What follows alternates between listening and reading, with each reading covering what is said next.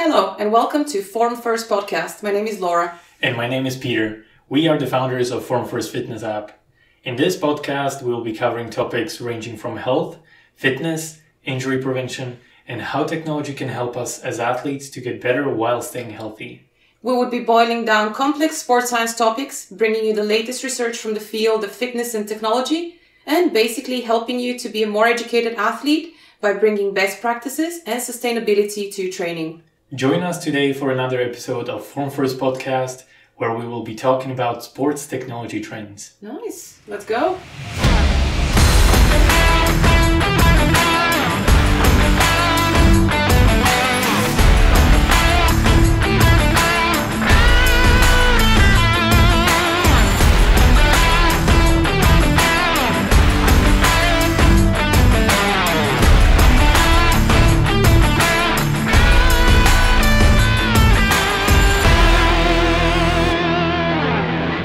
Hello everyone, I'm sitting here with my colleague Peter, and today we're going to be talking about sports technology trends. And we did a little bit of research within the field of sports tech, and we wanted to kind of present to you a little bit of what we found and what seems interesting, and have a little discussion of what we think is kind of really interesting, what would probably be the bigger kind of game. It's going to present more interesting development for the field of sport. And just a little clarification, we decided to keep it super current, so we have included only trends from this year, 2020, and maybe a few from last year, as we are still far too little into the current year. Yeah, latest and greatest. Yes, definitely. And yeah, we just want to do our own evaluation of what we find most interesting and more exciting, and how we see this impacting our life as athletes. And I do think it's maybe a little bit interesting as well to cover essentially what our product is doing and what our technology is doing. And maybe we can also cover a little bit of our own background, so people can understand where we're coming from and, in a sense, what we're trying to achieve. Yeah.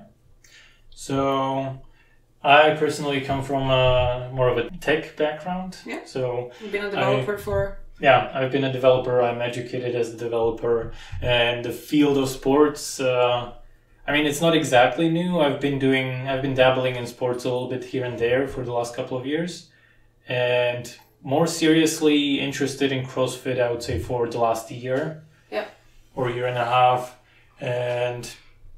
yeah, that's pretty much it. So I would say I approach this from more of a tech. Yeah, you've been kind of, I would say, very generally into computers for a long time, haven't you? Oh yeah. I was a nerdy kid growing up. yeah, definitely. So, and from my side, I'm definitely coming from a little bit more of a business background professionally, but in the sense of sport, I grew up with a family of coaches. My parents actually met at sports school.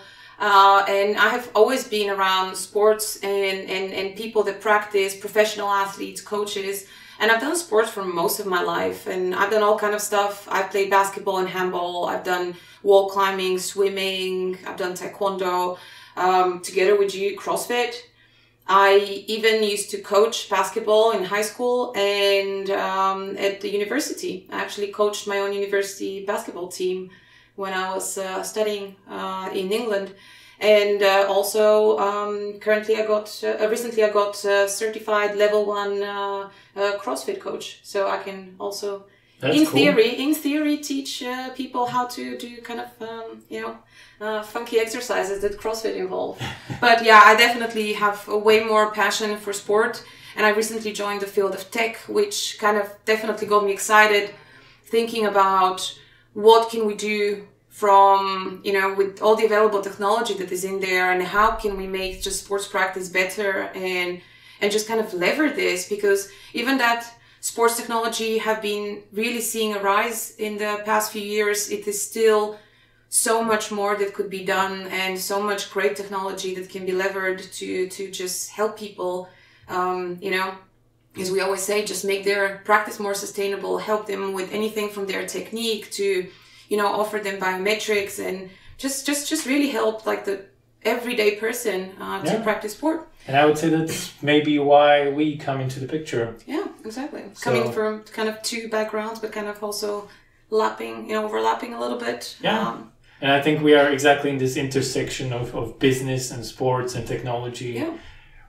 We haven't really mentioned this before, but we are building a mobile application that would use state-of-the-art computer vision technology and machine learning to help athletes practicing indoors rowing to improve their technique and their form. And we can definitely dive in way deeper in what the technology entails and how we're exactly doing this. But I think it's probably a good idea to leave it for another time. It's going to be a very long episode if we have to get into it. Yeah, exactly. Like there is plenty of detail I could go into, but let's keep it light. Let's not get it too techy. But yes, I hope this really helps our listeners to understand what is our fascination with technology and where our product kind of fits into the whole field of sport and why do we care about technology and tech trends and that kind of all makes sense. Because in the end, it is about the application. Yeah, definitely. So, coming back to to kind of the research that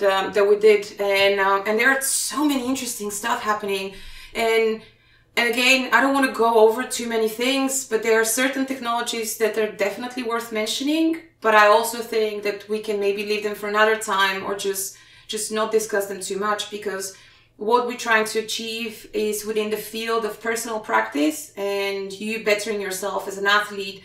And there is also so much fantastic technology that this, has to do a little bit more within, watching, like consuming sport, stuff like watching games online and all the, the availability to kind of stop, skip commercials, rewind and all these things. And, also, of course, the rise of social media and how we interact with teams and social media. Fantasy sports are huge, and anything from watching, participating and watching, and online sports betting has definitely seen a rise in the past few years, and I definitely think that's going to keep going up, and how people use it and how companies leverage technology to make it the whole experience better. There's one technology kind of, step that I think will basically come in 2020 that will definitely impact the way we view and the way we stream and consume sports content. And this is the 5G enabled edge computing. So yeah, we can definitely see it in the news late 2019 and early 2020, we are starting to see 5G networks with, incredibly fast speeds, And how would that impact? Because I read a little bit about it, but as the less technical person, I kind of understand it a little bit less, I guess. So from the consumer end, I would say most people will interact with 5G with their mobile phone providers. So you will get much faster internet speeds, and you will have much easier and faster access to, watching videos, having access to all your resources in the cloud, downloading, like Drive and stuff. So definitely it will help even the current situation, like working remotely. Yeah. Having faster networks always helps. Yeah, definitely. And especially when we come into something that is very resource intensive as streaming video. And, yes, exactly. And I guess I'm assuming it's also going to reduce the lag from especially when you're picking up streams from, and this will definitely help other technologies develop. Technologies like VR, which we'll talk about later as well, where the latency is critical. Yeah. Like if you deliver frames a little bit too late, it makes people sick. So it is very important to have the latency under control. Yeah, definitely. And as our research definitely shows that technology is definitely the trend or the trend to look into the sports, to this field of sports. And here we have, of course, stuff like, building multi-club memberships, kind of the social side and building social hubs around it, kind of retail spaces, wellness programs and all this kind of stuff. But tech definitely seems to be the trendiest part and where everybody is looking currently into the field of sports. And I know that's probably a little bit on the side of the consumer market, but I just thought that if anybody has their pulse, their hand on the pulse of what's happening in a particular industry, this is definitely the venture capitalists and the VC, the VC firms, because in my opinion, it's always worth to see what the professionals are looking into and what they find interesting to invest, because I truly believe that they kind of really, really understand not only what would be big, but also what is kind of really going to bring the most value to the market, because, in a simple possible matter, they're looking for what's going to make them the most money at the end of the day. But that's also a great indicator to see what, professional VCs are looking as kind of the most attractive technology to invest in. So we actually looked into an interesting research done by Scrum Ventures, which is an early stage venture capital firm. And what they show in their research is that they believe in 2020, one of the biggest kind of pushes in tech will be the fan engagement technologies. And this is, as we said, all the things that we kind of build to help people interact as spectators. And then followed, not so closely, but then followed by the athletes' performance technologies. And this is kind of where our product kind of fits in. This is anything such as coaching platforms, tech that helps you kind of recover your health, rehabilitation, wearables, and pretty much, again, anything that can help us improve as athletes. And there's like an interesting technology, but it's still very, very small, which is how to improve the stadium experience, or how to kind of improve the in-venue services, such as ticketing, safety, security, analytics, and, even advertising, I guess. But this is more the in-physical stadium experience. So that is, again, I'm totally seeing this growing significantly in the next few years, and kind of having those smart venues, coming more and more. But at the moment, it's actually pretty small in comparison to the other two. So yeah, definitely. I think the fan engagement technologies have a margin, not only because there's way more fans than actual athletes. Yeah, exactly. Practitioners. You always have, even if you're watching a football match, how many people do you have on the stadium, and how many people have playing? Yeah. Do you have? Yeah. Exactly. No, but even if you think about it, you can also think about it. Even that, for example, us two are practicing more CrossFit. That doesn't necessarily mean, and often it means that we do follow a lot of other sports. Maybe you like to watch football on top of that.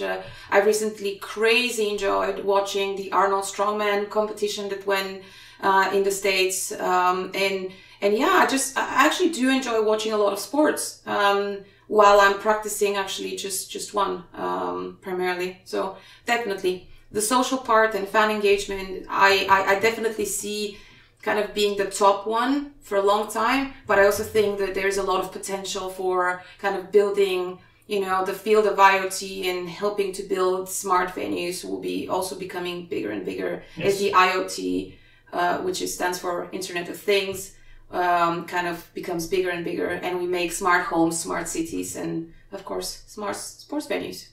So cool.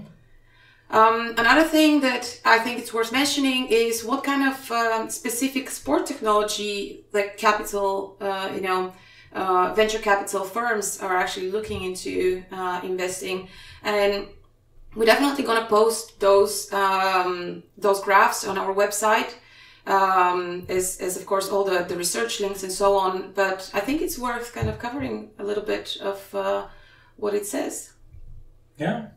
So I think the biggest contenders are, of course, media platforms.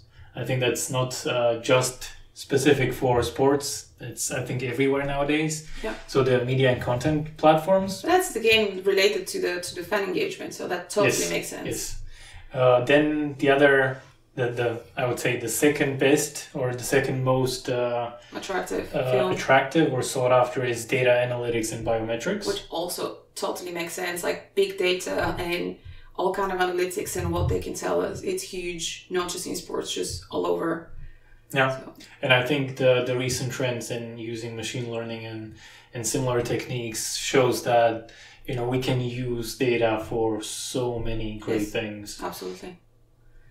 Then we have the field of esports, Yeah. which is actually, I see, gaining a lot of traction, Yes. especially in the younger generation. I was super skeptical. I mean, it made me feel a little bit old, but Yeah, like, I feel the same actually. and we are actually not. Just FYI, we are not. But sometimes I feel like I'm 1,000 years old.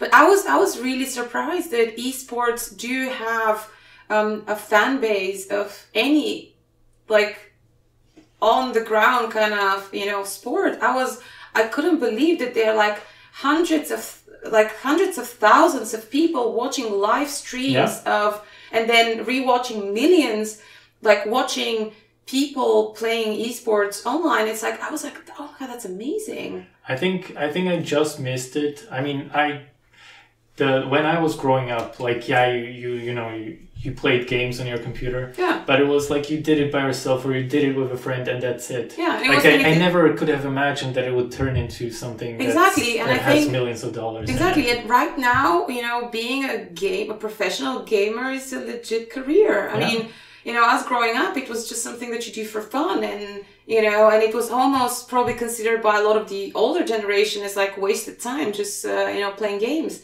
And it's just showing that those guys are as formidable athletes as I would say any other. And it just requires a certain sense of skill that is definitely, definitely worth the respect of any other, any other athlete. And the traction from viewers and participants definitely shows that esports are ready to, I don't know, join the Olympics, you think? Maybe? Yeah, actually, esports Olympics, that wouldn't be bad. Definitely. Dear spectators, we're now going to see the high jump and followed straight after by a tournament of Warcraft. So, I think it would be a separate, separate event? Yeah, separate event. Okay, so we're not going to be jumping from, you don't think we're going to be jumping from like, and now we're going to have the rower sprints, something, and then we're going to have, I don't know, people playing, I don't know, what do kids play these days? Overwatch? Have no idea. I don't know. I watched the World Finals of Overwatch. Okay. That was very impressive. I mean, I didn't get anything of what's happening, but I was like super impressed that there was about maybe 160,000 people watching live, which was insane. I thought that's amazing. Yeah. I mean, for me, I don't really get any entertainment from watching people play. So I don't watch, or I don't even play games. Really? Yeah. You don't like to watch? I thought everybody likes to watch. No, not really. Oh, damn. Not games. Oh, not right. like PC games. But no, why would I want to? Okay, yeah, let's not get into it. But then I was thinking, like, and then looking into the sports that we practice, like CrossFit. I don't want to kind of make claims because we haven't really looked into it, but 160,000 is just really, really impressive. But coming back to the statistics, and then of course we have our athlete tech, or like performance tech, which is, as we said, all the things that help us perform better as athletes. Anything from smart apparel, from like heat wrecking materials and cloths to all the fantastic innovation that has happened within production of like apparel, shoes that help you retain momentum and power. Or it's just fantastic, and that durability of all the apparel, and just is fantastic. Yeah, I mean, in this field, there's definitely the technology and science as well, like material science of what goes into the different materials that make up, your shoes. Yeah, that was not possible like 15, 20 years ago. Yeah. So that's fantastic. And we definitely, I would say, if we have to put where our product goes in, it's definitely within the athlete and tech performance, which is probably the fifth most attractive for VCs. And I would say also, I think we fit into the data analytics and biometrics, because we use a lot of data to actually kind of perform our analysis and offer the feedback. Indeed, yeah. Yeah. So, as we said, I think it's definitely worth looking into the trends, and I think that sports and tech just melt together so nicely. and there's like so much potential, and some super interesting things will be coming up in the next couple of years. And after the break, I guess we dive in and see what are those exact technologies and what do Laura and Peter think about it. So it's going to be a lot of opinions, a lot of trashing, and like, no, really opinions of old grumpy people. Exactly, opinions of old grumpy people that don't even watch. So. Yeah.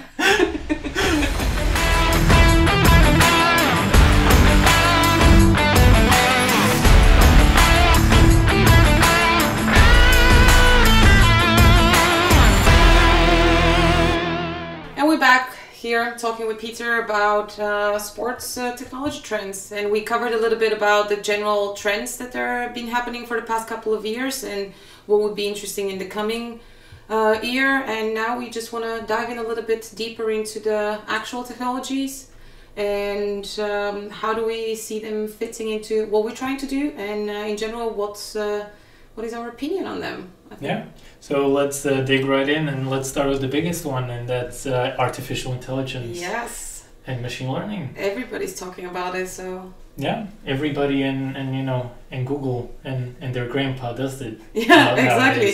So, I think it's definitely worth diving a little bit into and kind of picking them apart, because I think for a lot of people that are actually not practicing any of those fields, these terminologies thrown so widely by the general public, and I'm not quite sure that people really understand what the application of it is. And we're hearing of so much of how AI is the way to go and how much we can do with it, but I'm not quite sure like everybody really understands the differences and how they could be applied and what kind of cases they're really interesting in. So yeah, definitely artificial intelligence might sound very vague and fluffy and like very fancy, and I think sadly a lot of people, when you say AI, people think of like kind of I would even go as far as like cyborgs and yeah, like, definitely and something way more advanced because of in a way all the science fiction that we have been exposed to. Yes, for and that is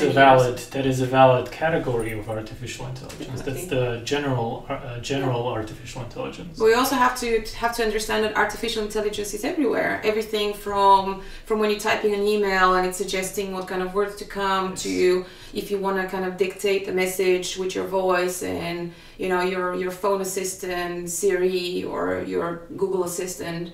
This is all AI essentially. Yes.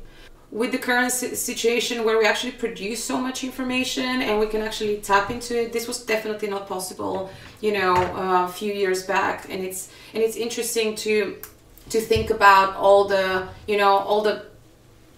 data that we produce and how we can use it. And I think a great example within the field of sports is how we can use those humongous, databases with a lot of information to do all kind of interesting analytics. And this is where data scientists come in, and then we can get into anything from all those predictive analytics that can help us either try to kind of predict injuries and by that way prevent them. Big data and data science could be used for helping and kind of optimizing anything from social media to online sports betting, to even kind of customizing the type of commercials you're going to be seeing, as a kind of really customizing it. So big data is definitely one thing, and I think it's worth also talking a little bit about machine learning and artificial intelligence, because they kind of overlap, but also there are a lot of variations of them, and our product essentially is using also machine learning, and I can say that is very, very different than, let's say a company that is trying to optimize, let's say a chatbot for like a customer service, or again, as I said, maybe using machine learning to predict,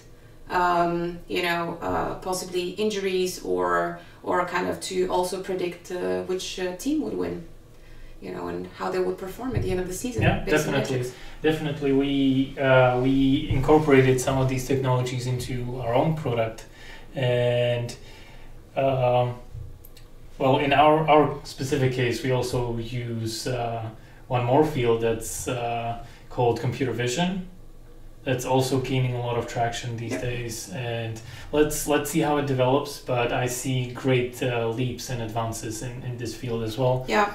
But would you just maybe cover a little bit of like what computer vision is? Because again, I think I definitely see us understanding very well, but when I definitely talk to people and to friends that are definitely not within the field of tech or specifically within the field of artificial intelligence and machine learning, they don't really understand. And the thing is that people often confuse it, because computer vision, or let's simplify it to the maximum of like teaching machines to see, in its core value, has been around for many years. Yes.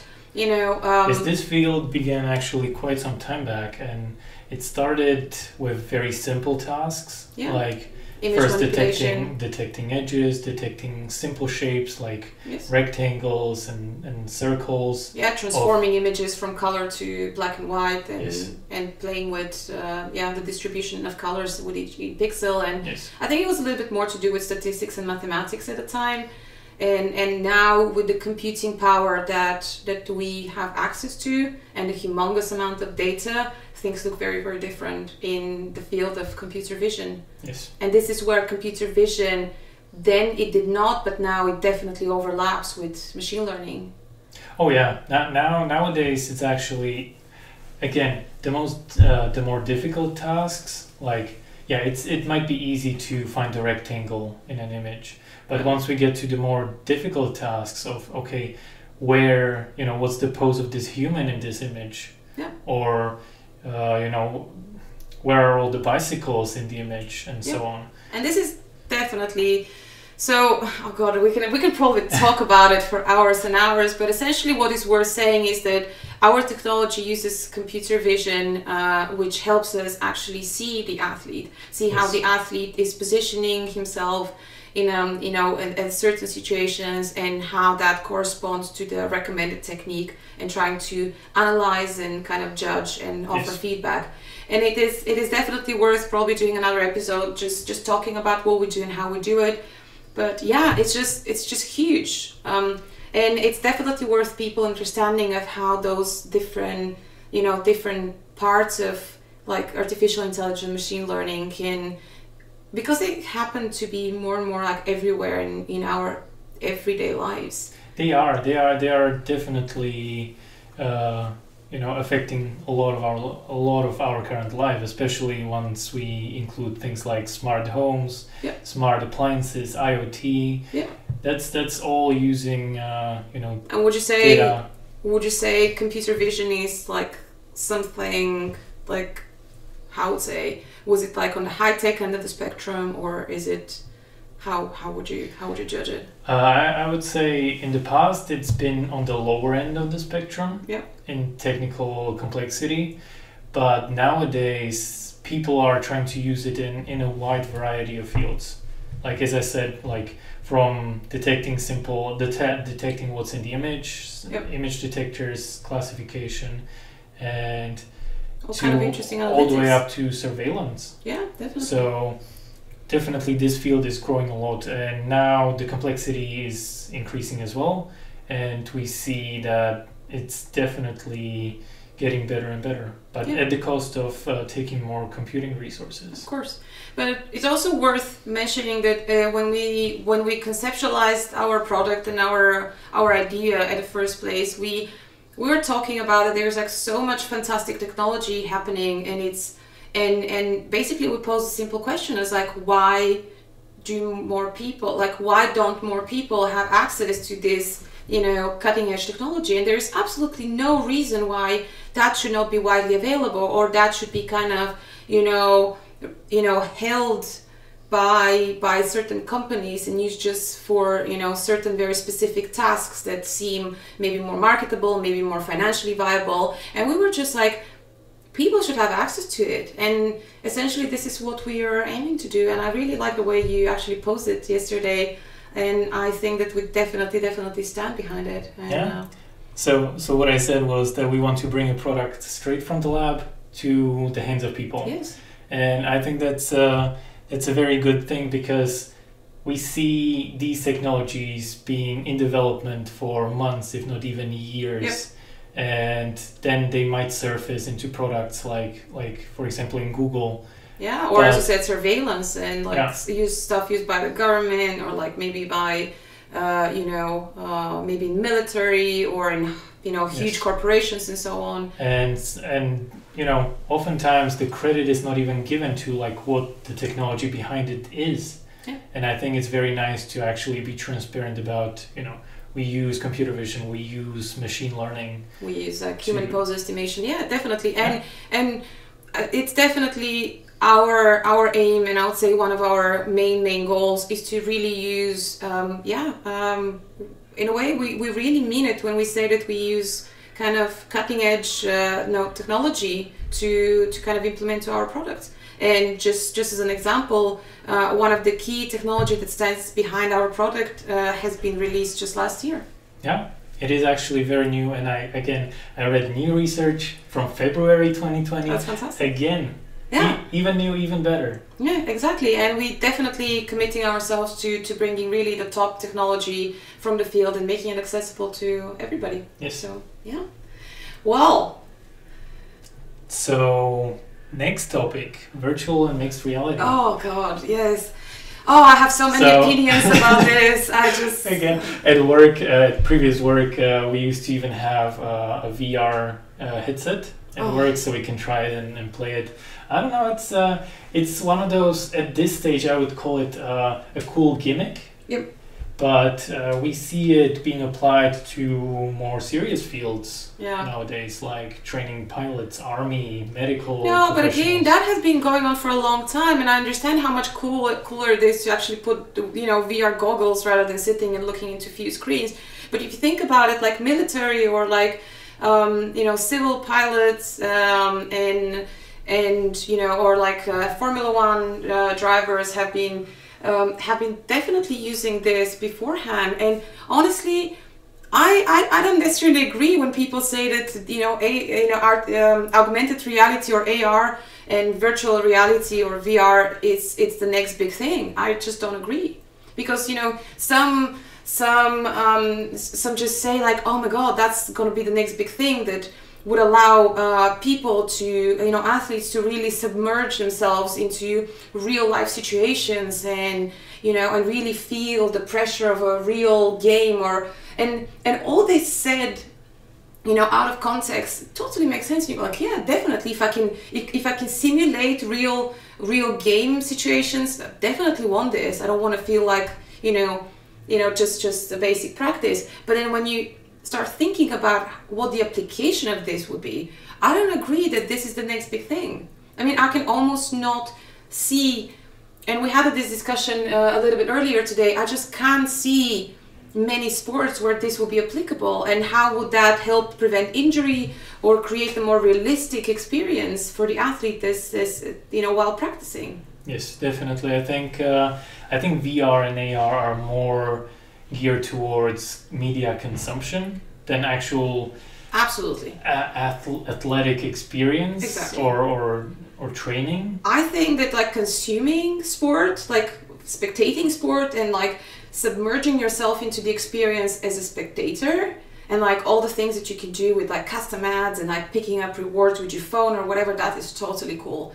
But like training, exercising with augmented reality or virtual reality, that's not a great thing to imagine, I guess. Not only you have to perform sports with fast movements and having a headset on. Yeah, and currently this is pretty heavy. I mean, I can totally understand if we go to the point where, as somewhere showed, where it's like a very, very thin screen or almost looks like glasses, and it really kind of gives you the same experience. I can get it, but we're so far from this. Yeah, there are plenty of engineering challenges we will have to solve before we are there. Exactly, and as you mentioned, all kind of as well, like just hardware challenges. Yes, so currently, as far as I know, most of these VR headsets actually have to be tethered with a cable to a computer. Yeah. And that kind of sucks if you are on a field and running around. Yeah, that might be. Yeah, and also, I'm sorry, but like I can't imagine myself training and sweating and like moving with this humongous headset and like just, I don't know. To me, as I said, I completely disagree. If we're talking about athlete performance, I completely disagree that AR and VR is the next big thing. As I said, for spectator technology, I can definitely see it happening. But again, it's still very expensive and I would say not very accessible. But kudos to everybody that is working in that field, because I definitely think it is going to be a big thing. It's just not yet. Yeah, exactly. So I would definitely think that, yeah, for media consumption, consuming sport as a spectator, yes. And in the future, again, now we see 5G. Maybe 5G can bring, data bandwidth up, so we don't need a cable for VR. Yeah, that would. But that will definitely take some time. Yeah, and it definitely gonna be some time until we can make them like really portable and just kind of easy to carry and comfortable to wear as well. Yeah. Another thing that it's definitely worth mentioning and has been a big thing for a long time, and I think it's gonna be a big thing for so many years, is wearables. Oh yeah. I think everybody these days has a Fitbit. Yeah, I definitely do, and I always used to joke, like, I mean, since I put my Fitbit and then I was joking, I'm like, how would I know if I'm alive without my Fitbit? If I don't have my... I have no pulse. Exactly, I don't know if I have pulse or not. How do I know if I'm alive or not? But again, these also have, like, I mean, they're great, and what they carry as an inspiration, and how they kind of help us move more and kind of make us a little bit more accountable for how many steps we take or how much we exercise, and maybe give us some insights on our sleeping patterns and kind of movement. But there's still so much to improve, and there is like so much research around that they're definitely very good at measuring your pulse. But everything going into kind of, estimating the amount of calories that you burn, even the step tracking is not very accurate. And all these things, it just makes me doubt of like how much actual real value, how accurate those are, and what do they bring to the table for a person, apart from making you kind of responsible for these and like accountable for some stuff, but they just don't seem to really do the thing that they promise they do. Yeah, that's true. On one hand, the data geek inside me is really happy when I see data. So whether that's just my pulse, for example, that's the additional insight in data. It's just nice to have, whether that's during your training or whether that's during your. Yeah, but if you can't trust it. Again, yes. At that point, once we get into the data that's calculated or estimated or extrapolated, yes, then you have to take that data with a pinch of salt or a bucket of salt, depending on. Definitely. Yeah, definitely. I completely agree. And I'm always a little bit skeptical about when companies are telling you that they can measure your recovery after sport depending on your pulse, or really tell you so much about how hard you train. I guess you could, but there are certain claims of like, kind of doing really in-depth suggestions and really in-depth information that just make me so skeptical about it, because, this is also what we do, and we are so critical when we're building our own product. And, very well, every time when we talk about it, we go like, but is it accurate? Can we really trust the data? Can we really, we have to put it to the test. We have to see, we have to get it better. And it just concerns me when companies do all those claims of like, I can tell you how well you recovered. Well, can you really? Why? Because you can compare to how, and I just feel that companies are not very transparent on how they extrapolate those, those claims, or how do they come to that conclusion? What kind of... And I think that makes sense, because most of the times these are the trade secrets that they use, that they don't want to expose. Yeah, and I don't agree with it. Correct. I just don't. I mean, I really doubt that no matter how much data we have, that you can really make some serious medical claims on, based on just measuring the pulse. Yeah. So, yeah, but again, I think the other data such as the recovery and stuff like that. Again, it comes mostly from statistical sources of like seeing what's the correlation between certain factors and then trying to extrapolate. Yeah. But of course, it's statistical in nature, which means not, you will not get 100% accuracy. Yeah. And it also makes me doubt how customizable that data is. And how much exactly, because it's like statistical extrapolation of like how much of it is actually an average, or like what do they use as benchmarking? Is it your own personal data, or is it in comparison to other people? And how it's just, and again, I think the problem that I have with it is the transparency in the methods of getting this data, or like making those judgments and making those suggestions. That's one thing that I personally really have a little bit of an issue with, and it kind of makes me cringe sometimes when I hear, wearable, or companies that base, their tech on wearables, and when they make those big claims, it just makes me cringe, and I'm like, how exactly did you come up to this? Like, and why don't you want to tell us? And then you just talk about some like really big stuff, and again, we're having the problem of people throwing at the fancy words of like big data and analytical this and extrapolation, statistical, and all the fancy words that it almost makes me get a little bit angry, because as a user I'm thinking, oh really? Like, you think that if you throw enough like complex mathematical terminology or tech terminology, I'm gonna be so wowed, and I'll be like, oh wow, if you guys are using the complicated words, you definitely know what you're talking about, so I'm gonna trust what you said. Maybe I'm crazy. I think there is definitely plenty of cool either math or science or data behind their findings, and I think it would be nice to publish it. But on the other hand, if that makes them lose the trade edge, value, yeah, totally. Then I understand why they want to keep it secret. Yeah, I guess well, transparency is something that we definitely want to keep for our product, and and we are yet to tackle a lot of information and see how we're going to handle and analyze it. So that will be definitely interesting to follow.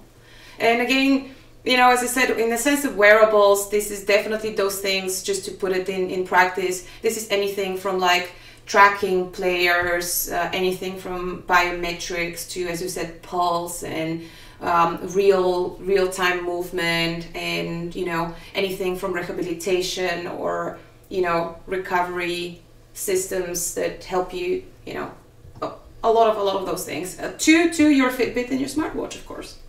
Yeah. And that was one thing that I actually saw, and I thought this is like so interesting. And I saw something of analyzing sweat.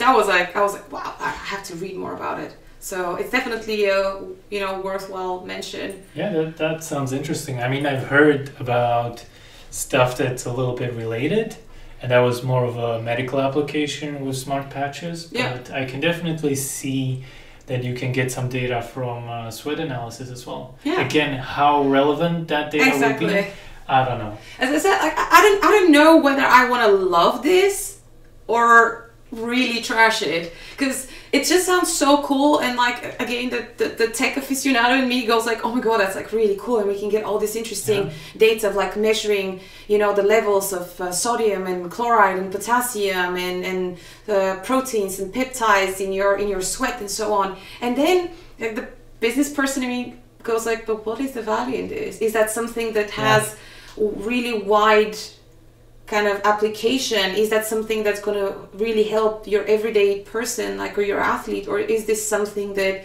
is just for the top percentile of professional athletes that they're just trying to crazy optimize anything that they can? I don't know. Again, exactly. That's why I saw it in a medical context, and that made sense. Yeah, like totally. For example, blood glucose. Yeah, for diabetics and stuff. Yeah, totally. Definitely. But for sports, let's see. Yeah, let's see. It's definitely worth mentioning, though.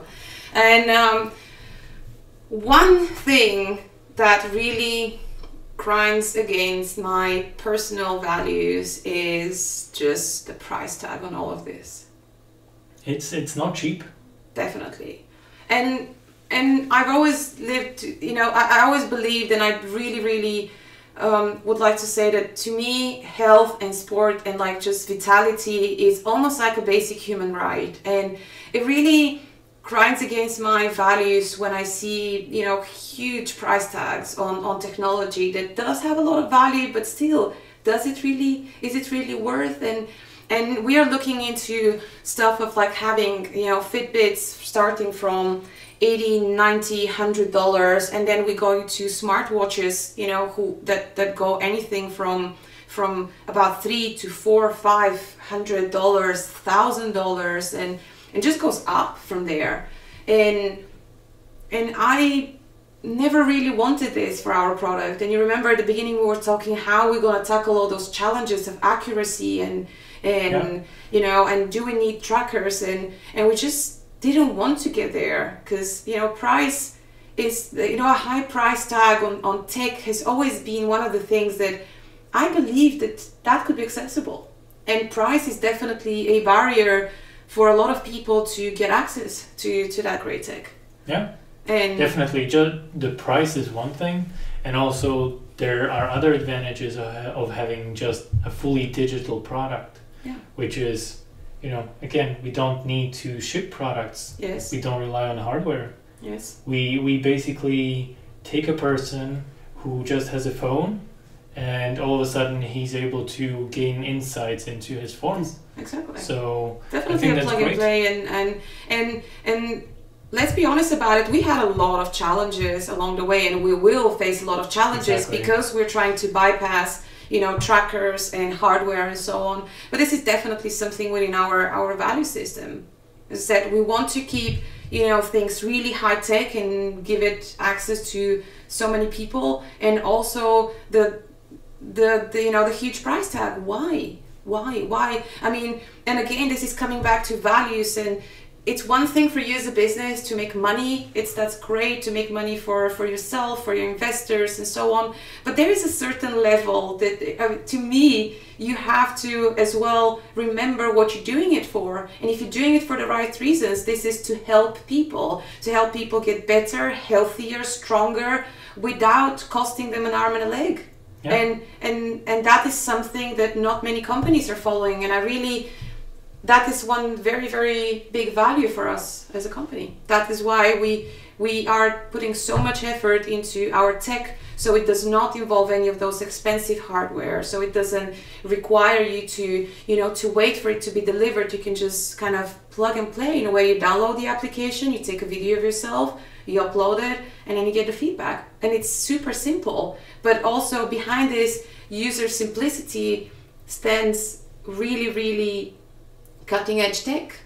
And this is exactly what we're trying to do, which I can sadly say not many companies follow this kind of value system. So indeed, and again, I also understand the companies who go with the hardware choices of using trackers and sensors, because, you know, even at the beginning I was like, okay, if we use this hardware tracker, it's gonna make our job so much easier. Yeah, exactly. But on the other hand, if we want to make it hardware free and it's also better for us, then we don't need to keep track of hardware and stock and distribution and all that stuff. Exactly, and we can make our product accessible in a way to the world, and that's fantastic. Yeah. So it's kind of interesting. I think we can now pose a question to our listeners. What do you guys think? Like, what is the biggest trends of that year, and what is your opinion? Do you think that all those companies kind of offering tech at a really high price tag have a valid point? Do you pay for any of them? Do you have any of them? Do you use them? Are you committed? Like, do you love the products? And would you, if you can change, you know, that particular tech that you have access to, what would you change about it? I think these are all very interesting questions to pose. So if you would like to let us know what you think, definitely you can post it in the comments below. We are kind of available on YouTube, on SoundCloud and Spotify. And of course, you can check out the podcast on our website, which is formfirst.app. There also, we are posting, of course, all the graphs and all the research that we are discussing and talking about. And you can get in touch with us there. And hopefully very, very soon, you're going to have access to our product coming up in the next couple of weeks. So cool. Well, that was all for today. We're here and see you hopefully next week. Yep, see you in the next episode. Bye.